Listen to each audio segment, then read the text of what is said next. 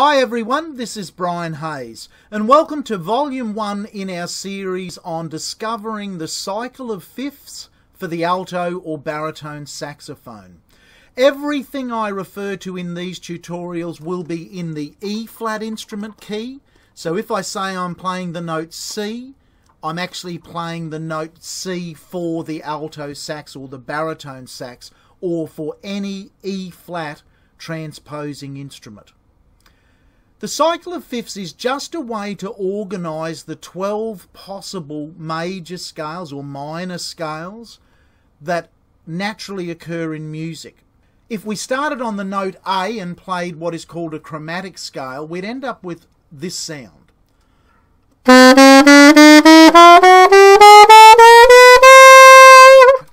Now, if you count those notes, I actually played 13 notes, but only 12 of them are given a unique name. The 13th note was the same note that I started on up an octave. I started on an A, and I finished on an A, but as you can hear, they weren't the same pitch. My final A was what they call 1 octave higher than my starting A. Now, the notes in that chromatic scale are A sharp B, C, C sharp D, D sharp E, F, F sharp G, G sharp, and then the A an octave higher. So there's actually only 12 uniquely named notes in music. And we can start, if we play a major scale, say for example we played a major scale starting on that first note A.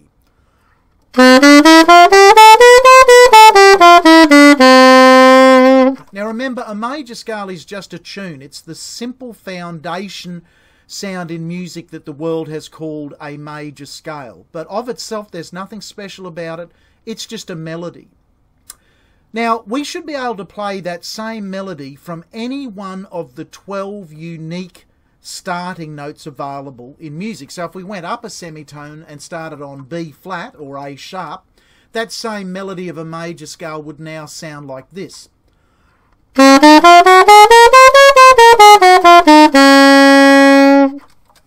If we took it up another semitone, the next note in the chromatic scale, well, that would be the note B, and a B major scale would sound like this.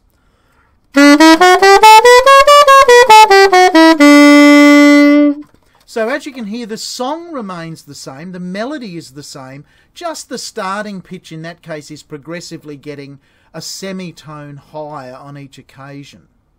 Now the cycle of fifths is just an alternate way of looking at the order in which we present our scales.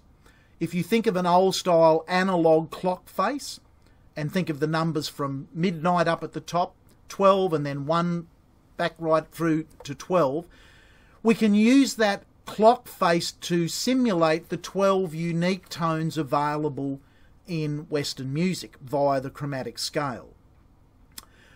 The midnight position on the analog clock in music theory is assigned to the scale of C major, the key of C major, which actually has no sharps or flats in it. Now, I'm a huge believer in the concept of if you can say it, you can play it. So I strongly recommend, as we set out on this journey to play all of the 12 possible major scales in the order of the cycle of fifths, that the first thing you do when you're presented with a new scale, if you're not totally familiar with the notes in that scale, is to say those notes out aloud. So the notes in a C major scale are simply C, D, E, F, G, A, B and C. And then in reverse order, C, B, A, G, F, E, D, C. Now, I'm going to assume you know how to play those notes on the saxophone. If not, refer to my earlier tutorials, how to play the low notes, how to play the high notes, and I take you through every single fingering there. I'm not going to duplicate that in this tutorial. What I am going to do is recommend that you use a metronome, and your target speed for these scales will be 70 beats per minute, with each note played as a half beat note or a quaver. So here's a metronome at 70 beats a minute. 1 and 2 and 3 and 4 and. That's the target speed that I want you to try and play the scales at. Now when you play your major scales, don't duplicate the top note. Just in this case go C, D, E, F, G, A, B, C, B, A, G, F, E, D, C. Now, once you can comfortably say those notes at a reasonable speed, sometimes it's harder to speak notes than it is to play them. You can certainly play a scale much quicker than you can say it. But once you can say those notes in order, going ascending, going up, and descending, coming down without any stutters and stammers or stops or pauses, it's then time to try and play it on your instrument. So if I put my metronome on, we'll tongue every note. 1, 2, 3, 4.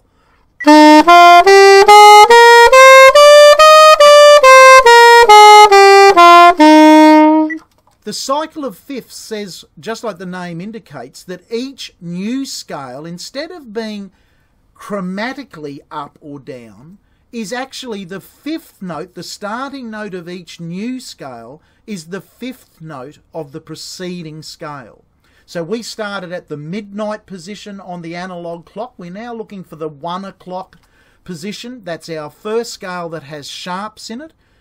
It's the G major scale, because if we think of the first 5 notes we played in the C scale,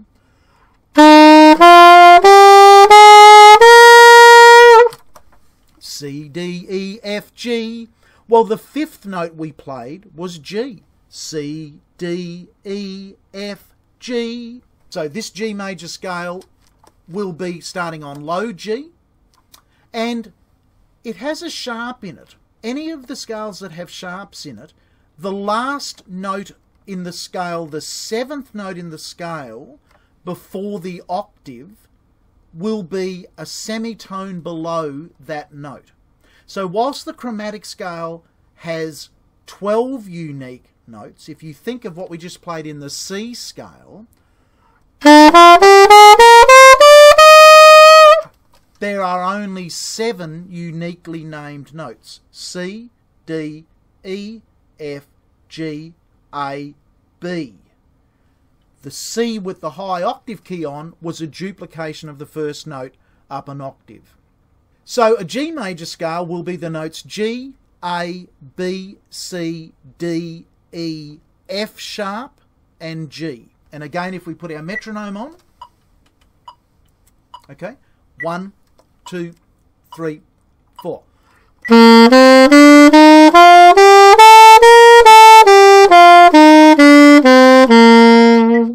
That's at 70 beats a minute, each note being a quaver. Once you're in control of the G scale, the 2 o'clock position on the analog clock face will now be the major scale that starts on the 5th note of a G scale. So can you work out what that scale will be? What was the 5th note in the G scale that you just played?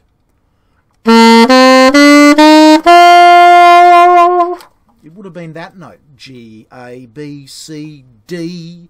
D's the 5th note.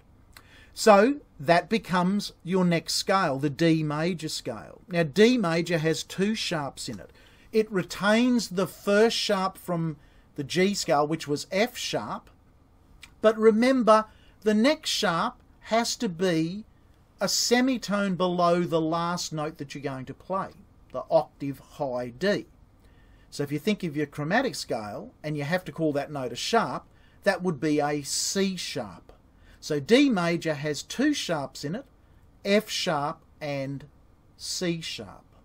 So if we put our metronome on, 70 beats a minute, let's play the D major scale, and we'll start with D with the octave key, and we'll go right up to the high D.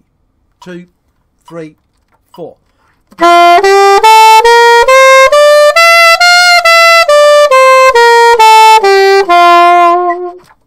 So what was the 5th note in the D scale that you just played?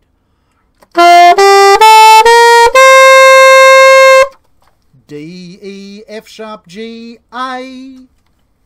So the major scale that starts now in the 3 o'clock position will actually be an A major scale. It retains the two sharps from the prior scales, F sharp and C sharp, but adds in a new sharp which has to be a semitone below an A, because that's the last note in the scale. And you have to call that note a sharp, and if you think of your chromatic scale, that note will be G sharp. So A major has three sharps in it, F sharp, C sharp and G sharp. If we put our metronome on and play that scale, it'll be 1, 2, 3.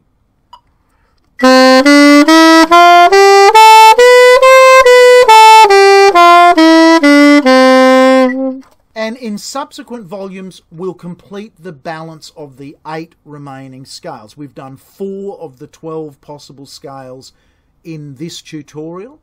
I think that's plenty of work for you to get on top of. But what I am going to do is I'm going to end the tutorial by providing you with a professional backing track. So this is a live band, electric piano, acoustic drums, electric bass and electric guitar. And the band is going to play 2 bars at 70 beats per minute for each of the 4 scales that we've just learnt. So the band in your key on the E flat instruments will be playing 2 bars of a C chord, 2 bars of G, 2 bars of D, 2 bars of A. And then the band will repeat all of that, and it will end on how we started, which was C major. I'll put the notes up on the screen as the band plays, and I strongly recommend you use this backing track to perfect not only the speed that you need to play the scales at, and the band will be playing at 70 beats a minute, but remember your target goal is to play your scales as quavers, as half beat notes at 70 beats a minute. The beauty of using backing tracks is twofold. One is the band can't hear you playing, but you can hear them. So if you make a mistake, don't feel embarrassed about it. You're in your practice environment. Just keep working on it till you can keep up with the band, of the speed of the band. So having a running partner, the backing track, to keep you honest as far as your ability to play in time at the required speed is a fantastic benefit of using the backing track. The other real benefit is tuning. I'll just finish on one other task that you can use with this backing track, and that is once you get comfortable playing the scales at 70 beats a minute as quavers, you can practice altering the rhythm with which you play against the band.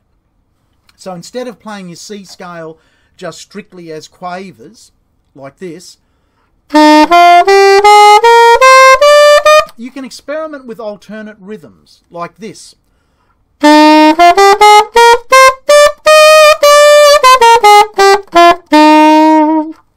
As long as you don't overstay the 2 bar per chord welcome with the backing band, you're free to experiment with the rhythm and the way in which you play the notes of those scales, limited only by your own creativity. So enjoy the backing track.